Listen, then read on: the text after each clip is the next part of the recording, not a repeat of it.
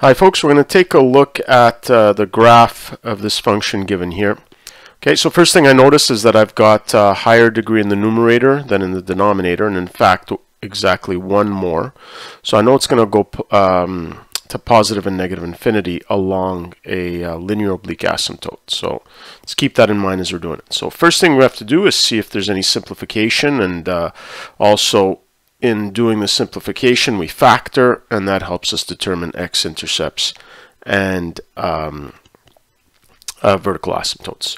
Okay, so again, before you run and try to use the factor theorem, I hope you notice here that we've got a trinomial that we can factor using traditional methods, and here we have a sum of cubes.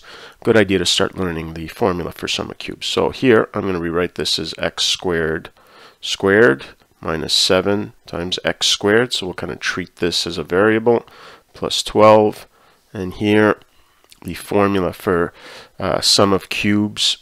Okay, so what makes this 0 is negative 1, because negative 1 cubed plus 1 is 0, so I know x plus 1 is going to be one of my factors, and the quadratic that remains is going to be x squared, and one way to remember it is that when it's the sum, you have x plus 1, and then you're going to have a subtraction inside the quadratic here. So it's going to be x squared minus x plus 1. Okay, let's continue with the numerator here. So this two numbers that multiply to 12 add up to negative 7. So it's going to be x squared minus 3 times x squared minus 4 all over x plus 1. Is x squared minus x plus 1. Now notice here I'm not factoring this. This is not factorable. And if you quickly check the discriminant in the quadratic formula, you'll see that you'll get a negative number in there. So there's no other zeros that come from this second factor in the denominator, which we shouldn't expect, because x cubed plus 1, if you think about it, has only one x-intercept. Okay, and we can use a difference of squares here. So x squared minus 3 times x plus 2, x minus 2, all over x plus 1 times x squared minus x plus 1. Okay, so a very busy function, especially since nothing reduces, so there's no holes. So let's start our analysis here. So we'll start with the domain. Okay, so the domain, the only thing that makes the denominator equal to 0 is negative 1. So our domain is x can be any real number such that x is not equal to negative 1. We'll go to the x-intercepts. Okay, so what makes the numerator 0? Well, clearly we have 2 and minus 2. Okay, but while this is not factorable in terms of integers, we can solve x squared minus 3 equals 0, so x squared equals 3. X can be equal to plus or minus root 3. Okay, so we also have plus or minus root 3 as an x-intercept. Let's go to the y-intercept. Okay, so if I stick in x equals 0, notice here I think it's a lot easier to work with the original function instead of the factored form. So if we put in x equals 0, any term with an x disappears, so I'm just left with 12 over 1. So y-intercept is 12. Let's go to our vertical asymptotes. So here, whatever makes the denominator 0, which in this case here is just negative 1, so x equals negative 1 is the only vertical asymptote. Let's go to the end behavior. Okay, so here we have to do a little bit of work because we have to determine the quotient of the division of those two polynomials. Now, because I'm dividing by a cubic and not a linear, I have to use long division. So again, I'll do that on the side. So x to the 4th. Don't forget you have to add terms that you don't see there. So plus is 0x cubed minus 7x squared plus 0x plus 12. And we're dividing that by, here it's going to be x cubed plus 0x squared plus 0x plus 1. Okay, so I need to eliminate this x to the 4th, so I'm going to multiply this thing by x, so we'll put that here. So x times this expression is going to be x cubed plus x to the 4th plus 0x cubed plus 0x squared plus x. Okay, let's subtract that. So here we end up with 0. Here we also end up with 0. And now we're left with negative 7 minus 0. So negative 7x squared minus x, and then bring down the 12. But we see that we can't go any further. Okay, we can't use x cubed to get rid of this x squared. So this is in fact the remainder of our division. So that means that our end behavior is given by the oblique asymptote. So we have an oblique asymptote of y equals x. Okay. And lastly, we're going to determine the sign of the function. Okay, so here, sine of y, and I'll make it nice and long because we got lots of numbers to work with. So here, while I'm going to keep the exact number here, we got to figure what's root 3 is about is approximately 1.7. So here that means negative 2 is still the smallest number. Okay, and then we've got, I guess, negative 1.7 for the negative root 3. Okay, here we have the negative 1 is a 0. Okay, then we've got our positive 2, or I guess our positive 1.7 comes first.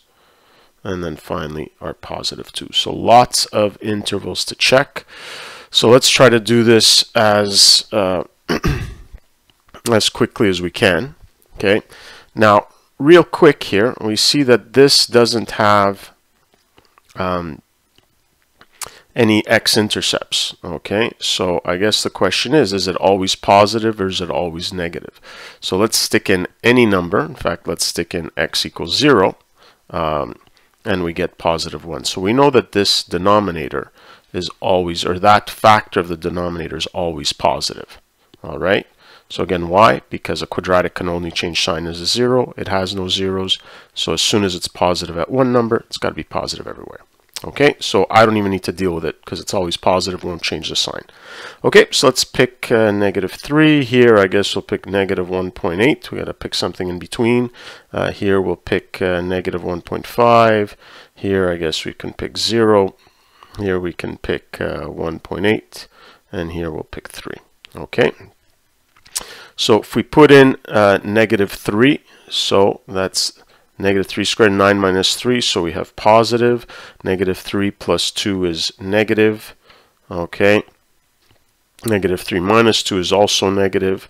And the denominator, remember, we just have to check that one there. We know that's going to be positive. And so we have negative 3 plus 1 is negative. So we have positive in the numerator over negative. So this is going to be negative. Okay. Negative 1.8. Okay. So we know that, so negative 1.8 squared minus 3, if you're not sure, give it a try here. So what do we have? So negative 1.8 squared, so it'll end up being positive, okay, minus 3, and we see that that's a positive number. Okay, so where are we at here? So what did we say? This was positive. Okay, negative 1.8 plus 2 is also positive, but minus 2 is negative. And then here in the denominator, negative 1.8 plus 1 is negative. So here we have negative over negative is positive. Okay, let's check negative 1.5. Okay, so negative 1.5 squared minus 3. There we go. That's a negative value. Okay, so here we have negative. Negative 1.5 plus 2 is positive. Minus 2 is negative. And negative 1.5 plus 1 is negative. So in the end, we have positive over negative. This is negative. Okay, 0 we actually already tested because that's where the y-intercept is. So we know it's going to be positive because we already tested that there. Okay, let's check 1.8. Squared minus 3, that was the same as negative 1.8 squared minus 3. So here we know that that first one is positive. 1.8 plus 2 is positive, but 1.8 minus 2 is negative over 1.8 plus 1 is positive. So negative over positive, negative. And then here 3, well here everything is going to be positive. So obviously, all those multiplications and divisions will be positive. Okay, so lots of stuff to check, but now we can start thinking about doing our graph. All right, so let's take a look at the numbers we're working with. here, all pretty nice numbers, pretty small, so I'm going to go up by 1 on my x-axis. I need to have a y-intercept of 12. If I don't fit that on my graph, I'm not too worried about it, because I do need to fit this y equals x. Okay, so I would like to get something that's not too hard to draw. So maybe what I'll do is I'll put my, oh, not the best of, let's see if I got, oh, here, I got a better ruler here. So maybe what I'll do is I'll save myself enough space to get to 12, so I'll go up by 2. So maybe if I go here, okay, I'll go here. Okay, put my x-axis there. Okay, and I'll put the y-axis right down the middle since I have similar positive and negative values. Okay, there's my y-axis. I'll go up by 1 here, 1, 2, but I'll go up by 2, 2, 4, 6, 8, 10, 12. We'll see if we can get to the y-axis nicely or not. Okay, so let's draw our vertical asymptote. There's only one at x equals -1. So let's draw our vertical asymptote. And let's draw our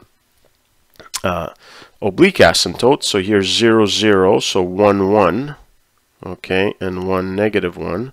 So our oblique asymptote is going to look something like this. So notice how I used a different scale on x and y, so I do have to be careful about how I draw it. Okay, so let's try to get that as nice as possible. Now remember, this oblique asymptote is all about the end behavior. What happens in the middle is of no consequence. Okay, and let's put our intercept. So here we have an x-intercept at 2 and at 1.7, and then -2 and -1.7. Okay, so we see that it's a little close. Actually, now that I think of it, I could have probably split this up a little more. All right, and so now we've got everything we need to draw this graph. All right, so let's see what this is going to look like. We're going here from negative to positive and then back to negative. Okay, so negative to positive, back to negative. So I'll probably have something that looks like this. Okay, so we know it has to follow the, we know it has to follow the oblique asymptote. It's got to come to the positive and go negative again after -1.7, and so this is going to have to go to negative infinity. Okay, then on the other side of -1, what do we have? We have positive, negative, positive. So it's going to be positive. It's going to come down, go to the negative for that little bit, and then have to come back up this way. Okay, so let's see if I can try to get that y-intercept in there. It's going to be a little, a little tough. There you go. So you're going to have something like this. There you go. That's not too bad. Okay. So the graph is going to look something like this. Okay, let's just do a quick recap. Okay, number 1 is to factor to see if any simplification occurs. In the end, there was no simplification, but factoring, of course, helps us determine the things we need to know. So x-intercepts, you look at the numerator, vertical asymptotes, the denominator.